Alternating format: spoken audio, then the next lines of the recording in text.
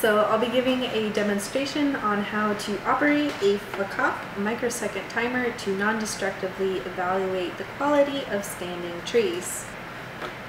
This device is designed to detect defects in trees by measuring the transit time of stress waves between two transducers. So the basic principle behind this is that in a tree that is intact, the sound wave the velocity is much faster than a tree of equal size that has some sort of defect. So in a tree that's intact, the sound wave will go directly from one transducer to the other, but if there's a defect in that pathway, it will have to go around the defect, thus taking a longer amount of time. So it comes with the device itself that records your measurements, as well as two transducers. So the one that has the red tubing is the transmitter, while the one with black tubing is the receiver. So to set up your device, all you have to do is to hammer both transducers so that they're opposite from each other, so that the needle passes through the bark and reaches the actual wood. So when operating this equipment, it's useful to have a bark gauge on hand so you can get an estimate of how thick the bark is.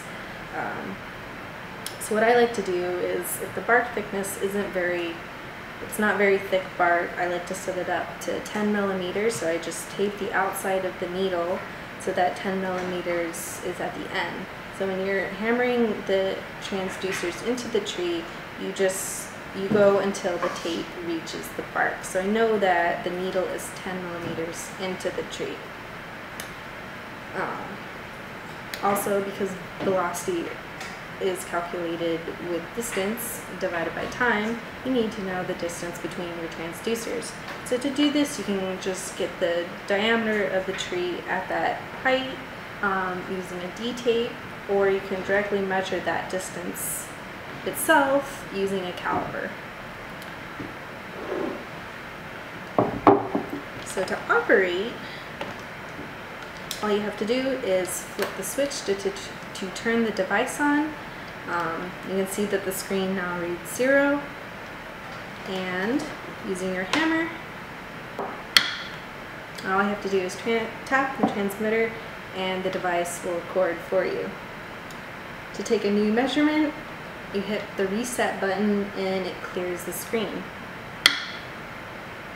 If you don't hit the reset button, it won't take a new measurement. So I did, it now says 88. If I were to tap it again, it wouldn't take a new measurement. So you have to hit the reset button in between takes. So what I like to do is to take a throwaway measurement that I wouldn't record, hit reset, and then take 3 additional measurements that I would record. These are then later averaged for your sound wave time. So I would take one measurement, 88, hit reset, 90, and then 87. So those 3 measurements would be average, and that would be my sound wave time.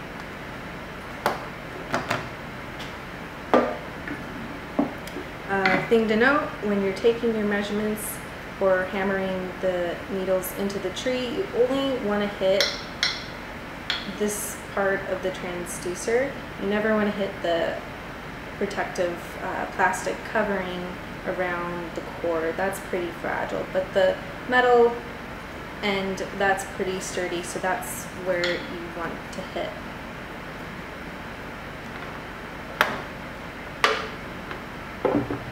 Also, when you're setting up your transducers, if there are visible defects from the outside of the tree, you want to take care to avoid those, because if the pathway goes through it, then it will affect your measurement.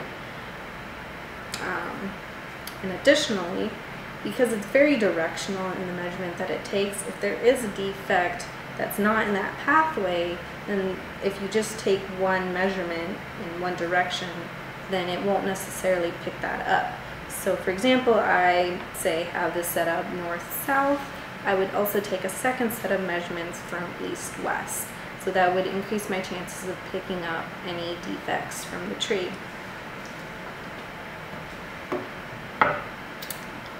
So I think that's everything. That's the basics of using a Fakopp microsecond timer to evaluate standing trees. Thanks for watching.